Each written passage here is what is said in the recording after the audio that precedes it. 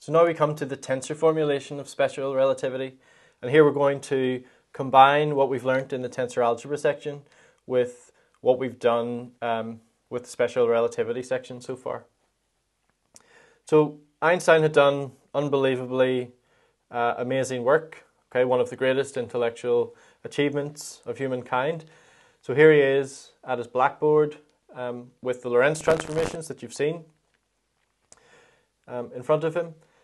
But after Einstein had written down the special theory, then along came Hermann Minkowski, who was a German physicist, mathematical physicist and mathematician. And he realized that special relativity could be written in a tensor formulation. And it's not surprising. So the special principle of relativity is that all natural phenomena, so the laws of physics, are the same in all inertial reference frames. Okay, so we shouldn't be surprised that tensors, which are quantities that transcend coordinates, are the natural objects for special relativity. So we're going to look at this in more detail.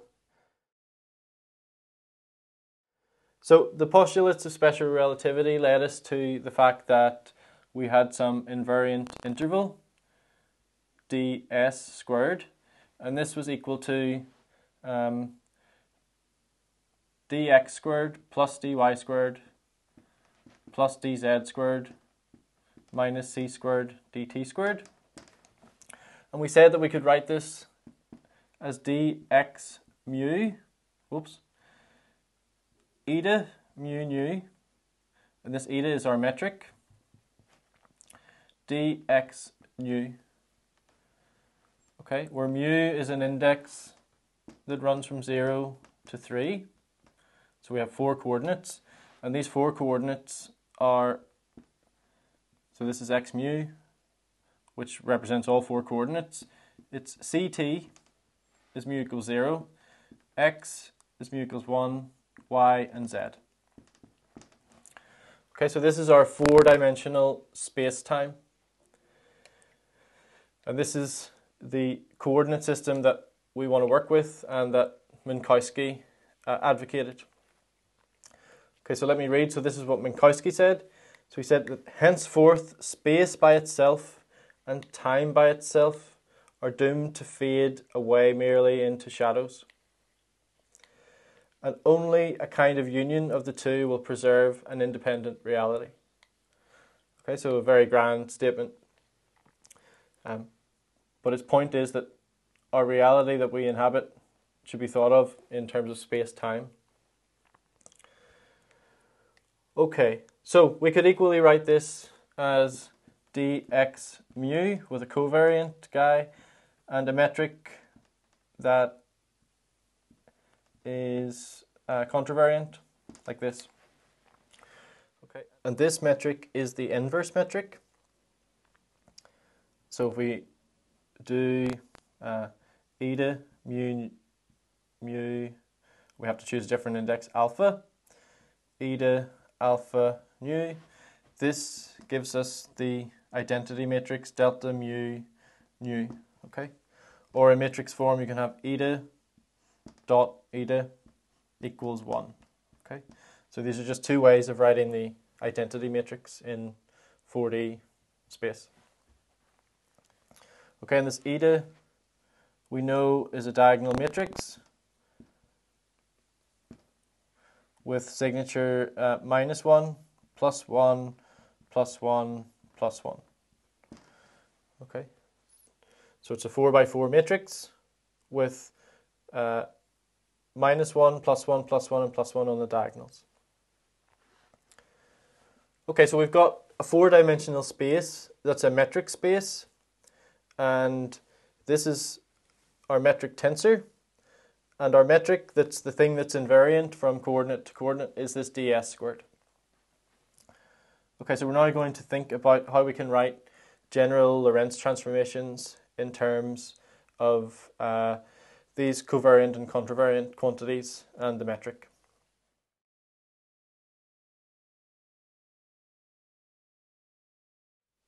So we want to think specifically about transformations, Lorentz transformations, in which the point x mu equals 0 This is a four-dimensional relationship. Corresponds to the point in a different coordinate system where x mu bar equals 0. Okay, so this is just our standard configuration that we saw before, where the two frames, their coordinate origins overlapped at t equals t bar equals 0. And in this case, we can write down our Lorentz transformations, and they are homogeneous. Okay, we can write down that x bar mu equals, and in special relativity we write the Lorentz transformation as lambda, big lambda, mu, that's this contravariant index, and then we have a covariant index nu, x nu. Okay, so this is for the components of our 4 position.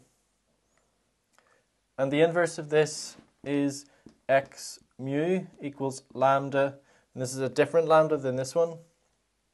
This has a mu here and a nu here, x nu bar. Okay, this is the inverse. So this lambda is different from this. And note that the indices are staggered. So mu comes to the left of nu, and vice versa here.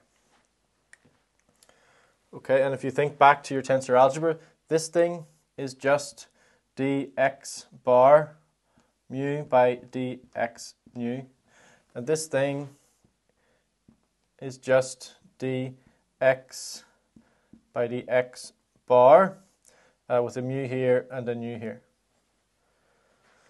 Okay, so these are analogous to the Jacobian matrices, but in special relativity we call these big lambdas.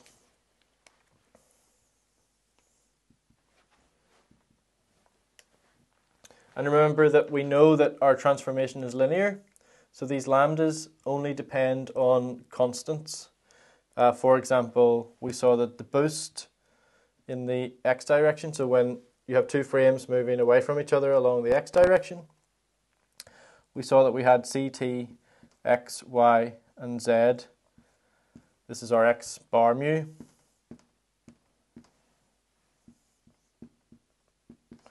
Could be written as gamma minus gamma beta minus gamma beta gamma 0, 0, 1, 0, 0, 0, 0, 0, 1,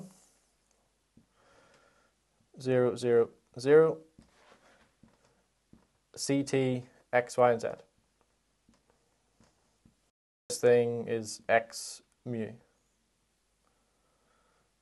Okay, or keep the notation consistent, x nu, and this is our lambda mu nu. Okay. So note that these are constants in the sense that they don't depend on the coordinates. Okay, they depend. Gamma depends on the velocity that the two frames are separating, but not on the coordinates. Okay, and this lambda and this lambda are inverses of each other. So we have lambda alpha mu times lambda alpha nu. This equals delta mu nu.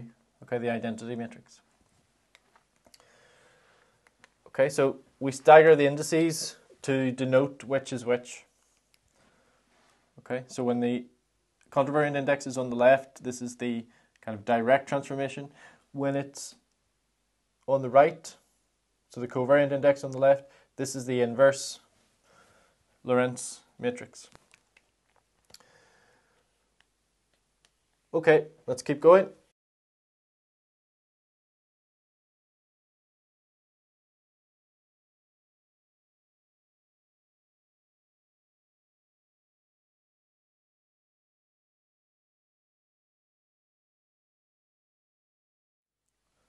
Okay, so we have this invariant interval ds squared equals dx mu eta mu nu dx nu. Okay, and this eta is our metric. And if you go back to your tensor algebra section, and specifically the metric tensor section, you'll see that we considered a change of coordinates from x to x bar, and we asked what happened to the metric.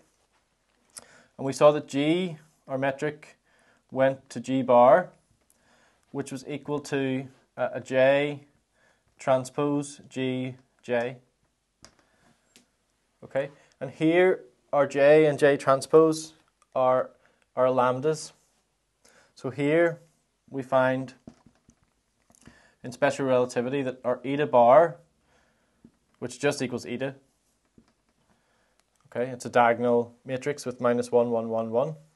Okay, and let me make these matrices.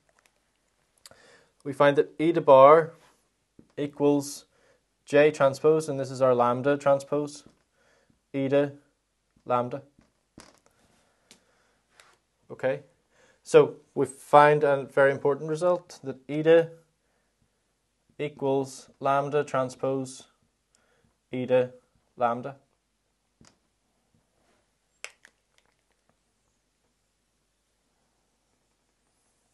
Okay, and we haven't really said much about the lambdas other than they're some linear transformation. So this result is almost enough to tell us everything about special relativity. Okay, and it defines what a Lorentz transformation can be.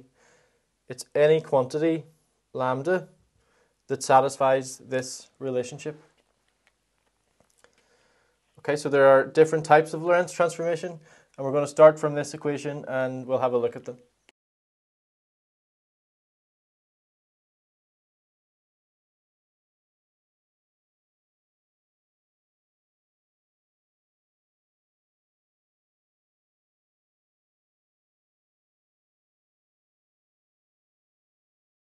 Okay, so we've seen that our position, our x mu, transforms with a Lorentz transformation lambda, mu, nu, x, nu.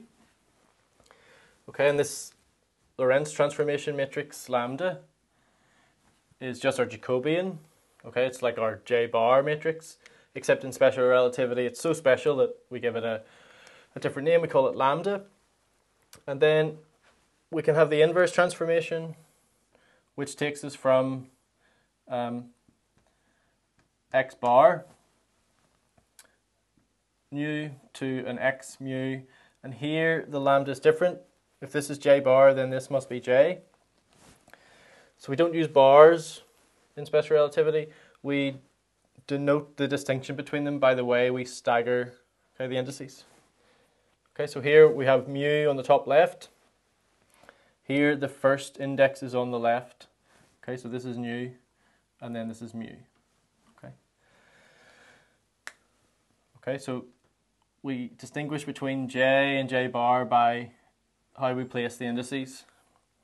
Okay, so if it's the superscripts to the top left, that's the j bar matrix that takes us from the unbarred to the barred. Okay, if the superscript is on the right of the two indices, then that's the inverse matrix. Okay, and I think there's a problem in your problem sheet for asking you to show that these are inverses of each other. Okay, so just like we did in the tensors, we worked with vectors for the first week, and then we generalized to tensors. Now we can write down what our four tensors are. Okay, so this is not 1, 2, 3, 4 tensors, it's four tensors. Okay, all one word. Think about it like this. Okay, so four tensors. These are tensors in our four-dimensional space-time. Okay, so n equals 4 in our space-time. Okay, so remember x mu is ct, x, y, and z. Okay, so we've got four dimensions. So a four tensor is a set of quantities. Let's call it T. Okay, and it's got P contravariant indices and Q covariant indices, beta 1 to beta Q. Okay, and remember before that the number of functions is n, the dimension of the space, to the power of the rank. And here we've got a 4-dimensional space, and the rank here is p plus q. Okay. So a 4-tensor is a set of these 4 to the p plus q quantities that transform in a special way. And that special way is as follows. It takes us to the t bar set of quantities, and that's called a mu1, mu2, up to mu p, and nu1, nu2, up to nu q. Okay. And then we've got to fill in what the transformation is. Okay, but hopefully you're preempting what I'm going to write. We know how one of the vectors, the contravariant vector, transforms, and we know how the covariant indices transform. So for each of these contravariant indices, we get one of these lambdas, and for each of these q covariant indices, we get one of these lambdas. Okay, so a 4-tensor is just some set of quantities that transforms like the following. So we get a mu1 and an alpha1. Okay, so this guy operates on the alpha1 and gives us the mu1. Then we've got a mu2 alpha2 up to mu p alpha p. Okay, so this takes care of the contravariant indices.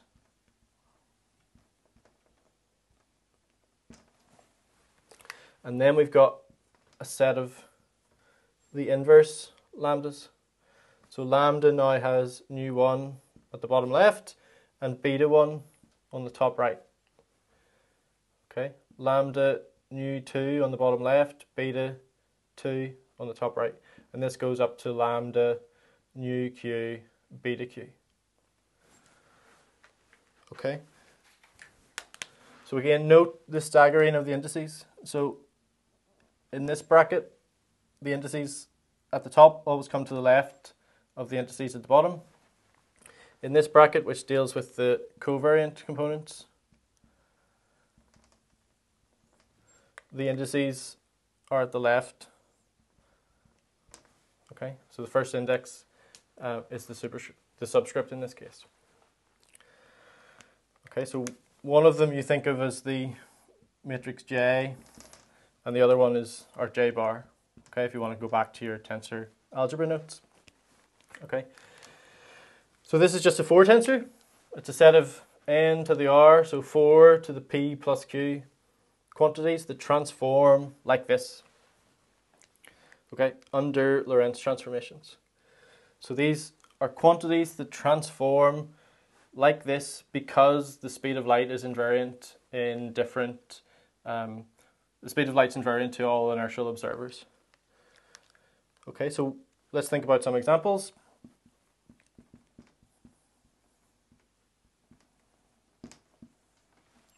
So let's have p equals 1, q equals 0. Okay, and this is a contravariant.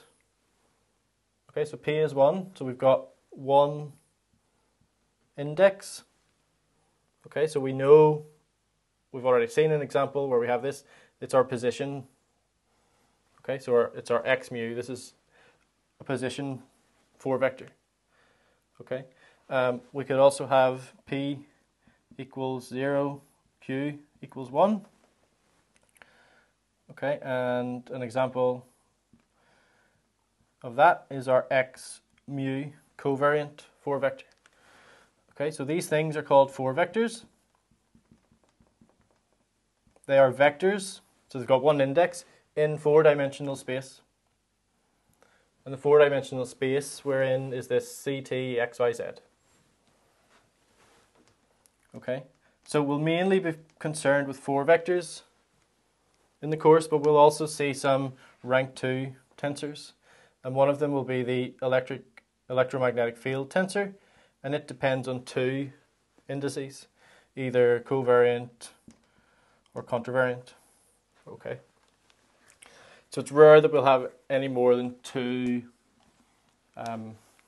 indices. Okay, so don't be frightened. this is just what we've seen for tensor algebra, except instead of working in n-dimensional space, we've chosen 4 dimensions. Okay, so we've made things simpler for ourselves. We've specified 4 dimensions instead of n. And this is just what we saw in the tensor algebra course section of the course, except we've changed what we call j, and we call them lambda now. Okay, so this is just almost just a different notation for the same thing. Okay, but it's in the context of our special relativity, where we know that the speed of light is invariant between all inertial observers. Okay, so these Jacobian matrices are for that type of transformation.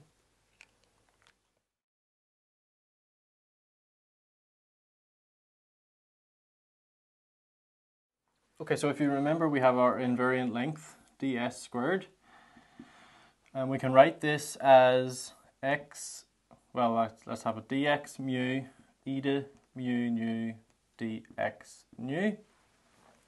And etas are metric tensors, so we can raise or lower our indices.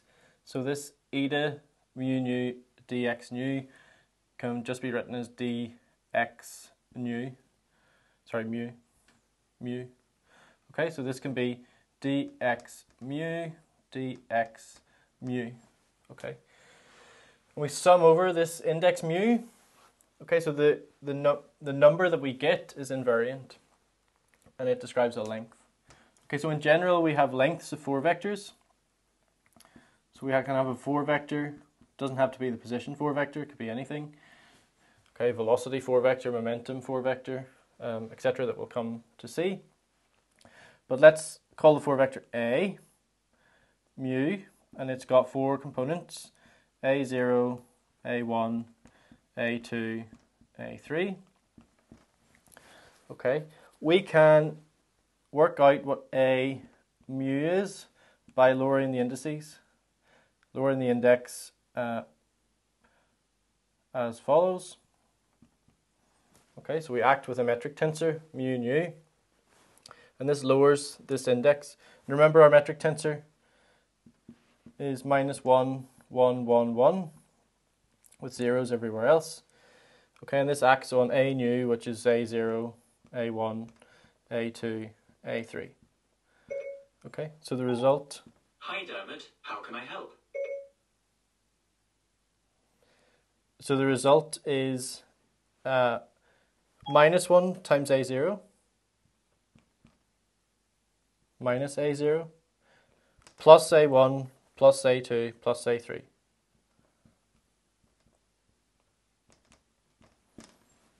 And this is our covariant 4 vector. Okay. So the covariant differs from the contravariant by the change of sign, plus to minus, in the first index.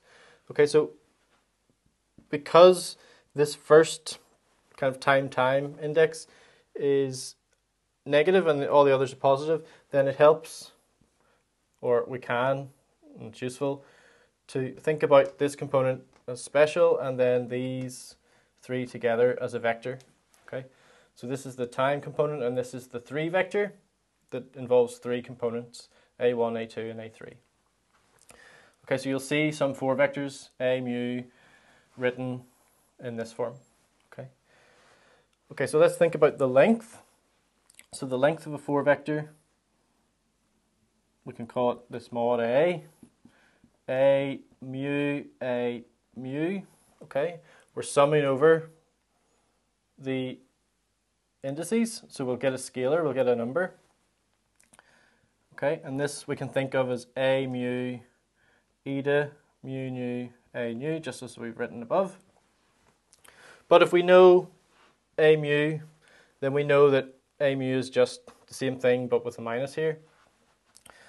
Okay, so this will be minus A0 squared, take this away, plus, and then we'll have the 3 vector squared, the magnitude of this thing squared.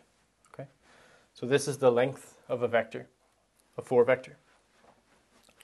Okay, this is length of 4 vector.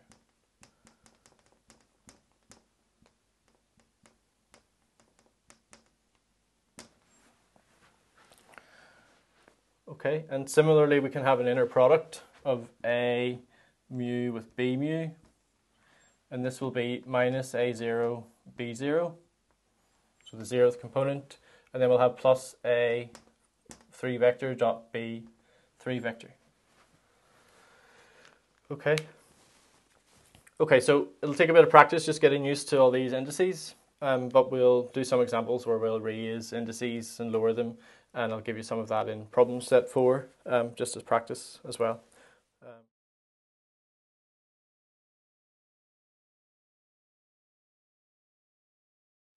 So we've been working with the 4 position, okay? So it's a 4 vector that tells us what the position of something is. But there are also other 4 vectors, and one of them is the 4 velocity.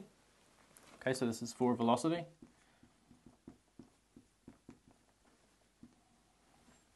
And of course, velocity is the derivative of position with respect to time. So this is a d mu.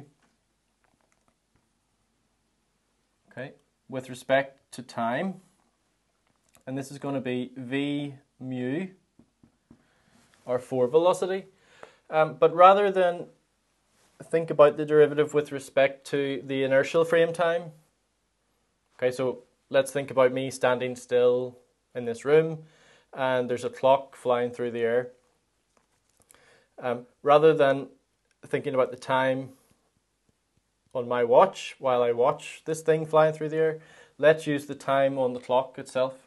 So this is, remember, the proper time. Okay, and the reason is this thing is invariant. Okay, proper time is invariant.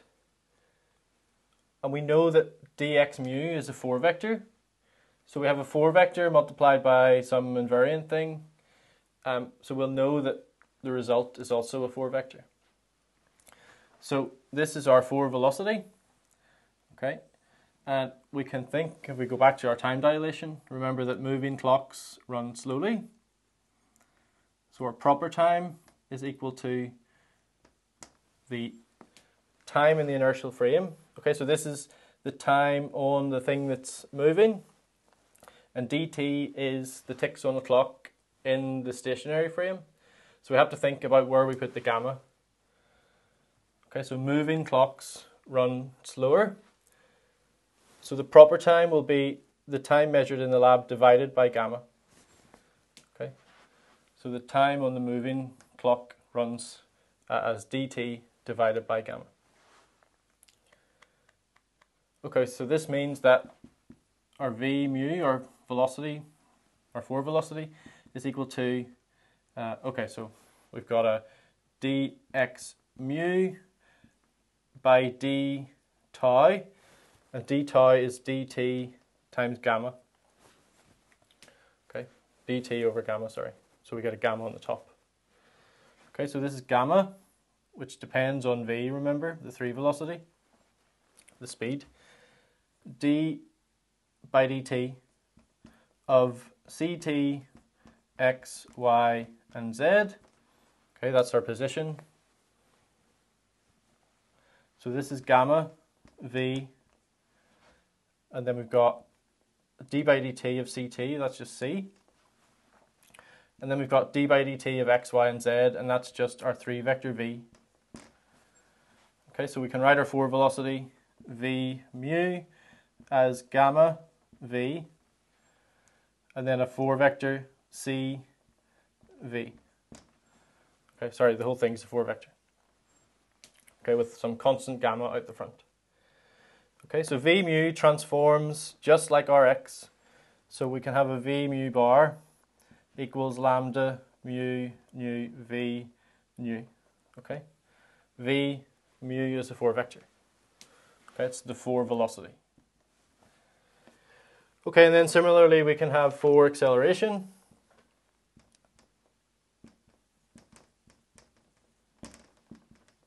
And of course that's just d2 x mu by d tau squared. And that's called f mu.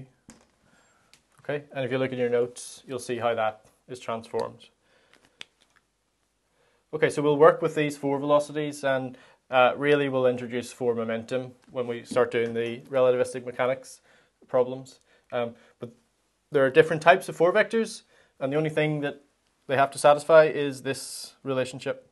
Okay, they transform under change of inertial reference frames with this Lorentz matrix.